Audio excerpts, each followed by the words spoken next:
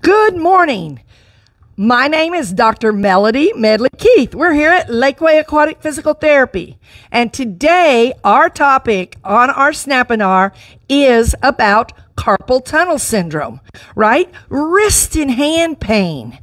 How many of you have wrist and hand pain? It's very, very common. And for those of you that are working at home quite a lot on your computers and your workstations and things like that, you might experience carpal tunnel. So again, let's go back and understand. Again, I am a physical therapist. I'm a doctor of physical therapy, right? And what my specialty is in biomechanics, right? I'm in physics.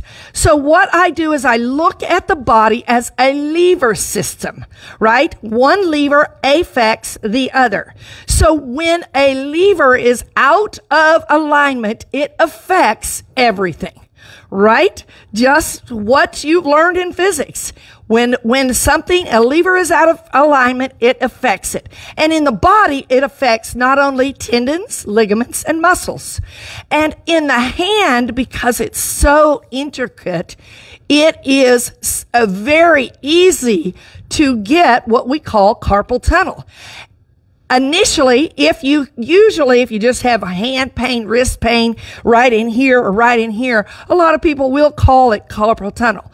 But a carpal tunnel is really a pinching of what we call our median nerve. And that nerve runs all the way down into your fingers and into the tips of your fingers. So if you've got little tinglies in there, if you kind of have to shake it off after working on your mouse for a while, that is a carpal tunnel syndrome. And what we're going to do in our Snapinars is today we're going to give you some exercises and things that you can do at home very easily to help your carpal tunnel wrist hand pain. Okay? In my business, I am a manual therapist. I work with my hands all day long, and I've been doing it for a long time. We're here at Lakeway. We've been here over 22 years, so I've been working with my hands a long time. So this is something that is very, very common in my industry. So how do I combat it? How do I keep what is going on in my life? Well, first, I make sure that when I'm doing my manual therapy, that I'm doing them correctly. I keep my body mechanics. I keep everything in alignment and make sure that I'm not pushing too hard or pulling too hard. So that is what you need to do in our first, is to get your workstation in order. Make sure that you have a proper workstation. Don't sit on the bed. Don't sit in your lounge chair. Get at a desk. Get yourself where you have a proper workstation. Second, I want you to make sure that you are not doing a lot of flexion of the hands, the ball stuff, right? Everybody, I'm doing this all day. That's exactly the opposite of what you need to do because the injury is in the palmar side of the hand. So we want to make sure that you keep your hands open. For those of you that sleep, you got to get out of that habit. You cannot sleep this way because it only aggravates the median nerve even more.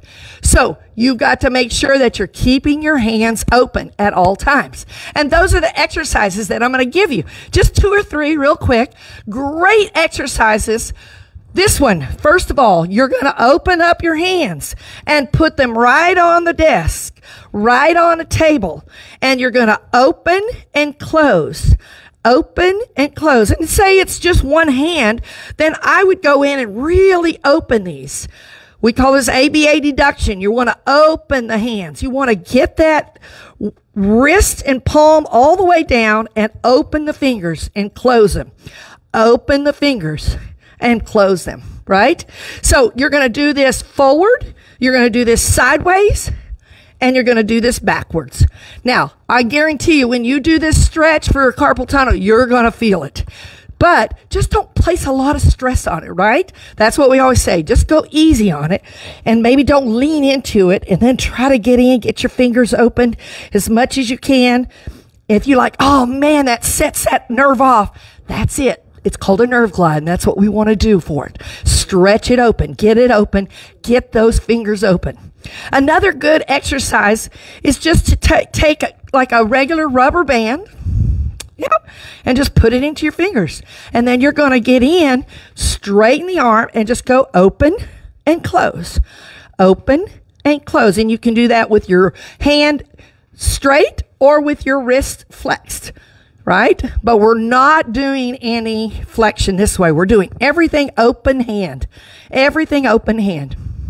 And then the last great tip for those of you that have wrist and hand carpal tunnel syndrome symptoms, then a contrast bath. And this is where you can do warm to cold, but here, what Amy's got on, you guys remember Amy? So she's got on a paraffin wax. And so you just use that as a paraffin, oh no, you got it on your watch. Your paraffin wax.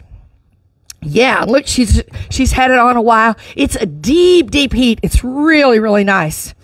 And then she gets to go, oh, this is great. Very good. Then right after that, she's going to stick it into a bucket of ice. And again, you can tell we don't have a lot of ice in there. You don't have to make it super duper cold. Just contrast bath, hot and then cold. Wonderful, right? Wonderful. Okay, those are what I wanted to tell you today. Okay, those are really the things that are going to help you if you continue to try to do your exercises and it still is not getting better and it's very severe pain when you do this, then come on in. We can see you.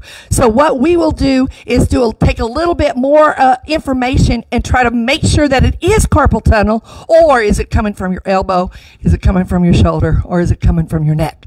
And that's what we can do. So I enjoy having everyone here. I hope that all these help you. If you like us, please do a thumbs up. Next week, we're going to be talking about migraine headaches. So if you have someone that has migraine headache pain, maybe they should tune in and get some great help on our Snapinars. Thank you very much. We hope to see you here at Lakeway Aquatic Physical Therapy in beautiful Lakeway, Texas, right outside of Austin, Texas, and we'd love to see you. Come on down. Thank you. Have a great day.